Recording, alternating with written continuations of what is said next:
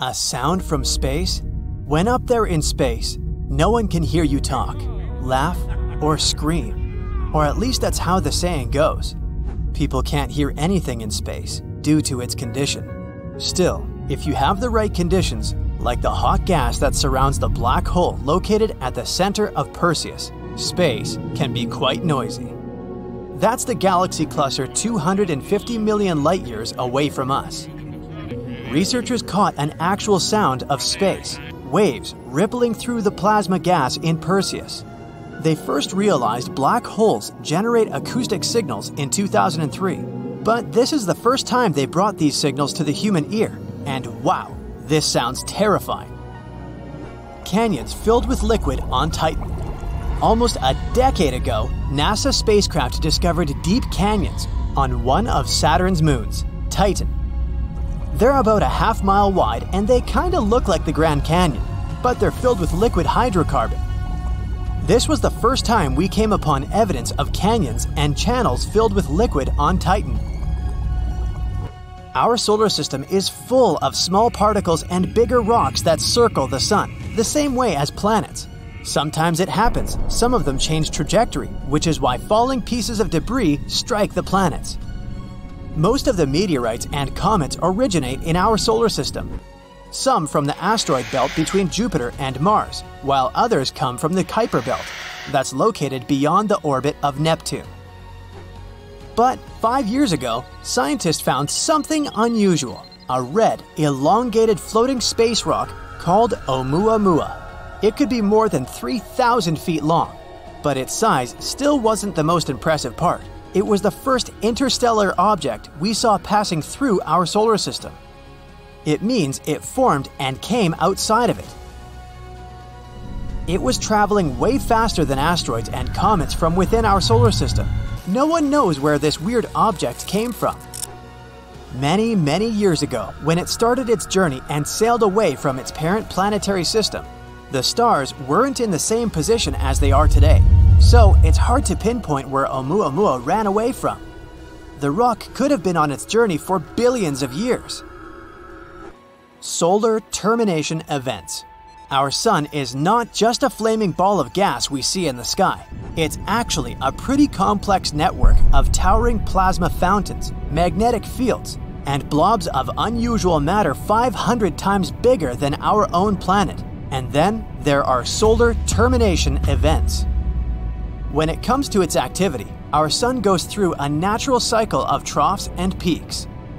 Approximately every 11 years comes the time when the sun is more active than in other periods of the process. As the cycle goes to the end, there are fewer emissions and sunspots. That's because magnetic fields are weakened at that point, and they collide along the sun's equator. This results in enormous tsunamis of plasma. They pass across the solar surface for weeks. These are the most powerful storms in our solar system. They twist, snap, and lash out into space and seriously affect our power grid. As they wake, large spots start to form on the sun, close to strong magnetic field lines. Usually, that's when the cycle begins all over again. No one still knows why exactly they form. Also, we're not sure if this only happens at the end of the cycle, and knowing more about this could help us prepare for raging solar storms better. Tsunamis on Mars. It appears the shorelines under the Martian surface formed because of two enormous tsunamis. Mars has something that's probably the longest landslide in our entire solar system. The rocks rolled down the mountain probably billions of years ago. They fell into the water and caused a gigantic wave that rushed across the Martian landscape. As the tsunami was getting bigger, the rocks scraped all along the solid ground beneath them, and these sandy waves left their prints on the shoreline, not so close to Olympus Mons. That means it's possible the waves traveled a couple of hundred miles. This supports the theory that Mars once had an ocean hidden below its dry desert surface. Sure, Oumuamua was cool because it was the first object we've seen coming from outside of our solar system. It's past us now, so it's not possible to study it anymore. But something else came from outside our solar system after Oumuamua. A comet called Borisov. It came with a tail over 100,000 miles long. Teams got the first images of Borisov in 2019. A bright white glow was surrounding it. And that was one of the first signs where scientists realized this comet wasn't from our solar system. They tried to collect as much information as possible because they remembered how quickly Oumuamua got away. Borisov came from a freezing place as cold as the Kuiper belt. One theory says it may have originated around a red dwarf, which is the most common type of star in our galaxy, the Milky Way. But unfortunately, Borisov was also very fast. So fast that they only managed to see it a couple of weeks before it passed by our planet. By now, it's almost out of our solar system. Finding new planets is always such a thrill, just like it was in 2017, when a group of researchers discovered Super-Earth. It's an exoplanet, which means it orbits a star outside of our solar system. This one has a mass almost 3 times that of our planet, and it's only 21 light-years away.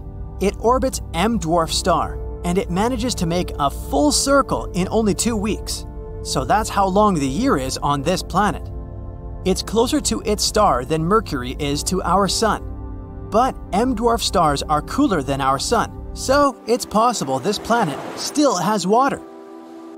Super-Earth is generally a term for planets that are lighter than ice giants such as Uranus and Neptune, yet more massive than Earth. They can be made of rock, gas, or even a combination of both. The one they discovered in 2017 is especially interesting because this type of planet can also hold some form of life. Leroy Chiao is an astronaut who commanded the International Space Station back in 2005. This one time, during his final spacewalk, some pretty unusual lights caught his eye. It looked like 5 lights flying near him. They were in the shape of a pyramid, since one light was a bit further ahead. Chiao immediately called one of the crew members who was also out there at the same time, taking a spacewalk. He asked his colleague if he saw the flying objects, but apparently he didn't. Researchers were intrigued by this story, so they examined satellite images to see if that was the thing Chiao saw. One of the options was that Chiao had seen fishing boats off the coast of South America. With bright lights, they wanted to attract squid. But since it was twilight time, the rotation of our planet may have made them appear to fly by. Neutron stars slamming into each other. After a massive star comes to its end in a strong supernova explosion, its core falls apart. Then it forms the densest form of matter we know about in the whole universe, called a neutron star.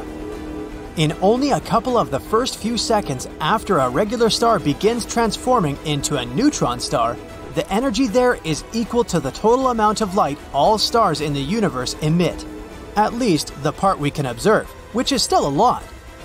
It's hard to determine their real size, but picture it this way. The length of Manhattan with 1.5 times the mass of the Sun. If a star here were any denser, it would just collapse and form a black hole. Scientists captured 2 of these stars colliding a couple of years ago, and such impacts are extremely powerful. They create gravitational waves that lead to a ripple in space-time, but they produce heavy elements like platinum and gold. That's it for today. So hey, if you pacified your curiosity, then give the video a like and share it with your friends. Or if you want more, just click on these videos and stay on the bright side.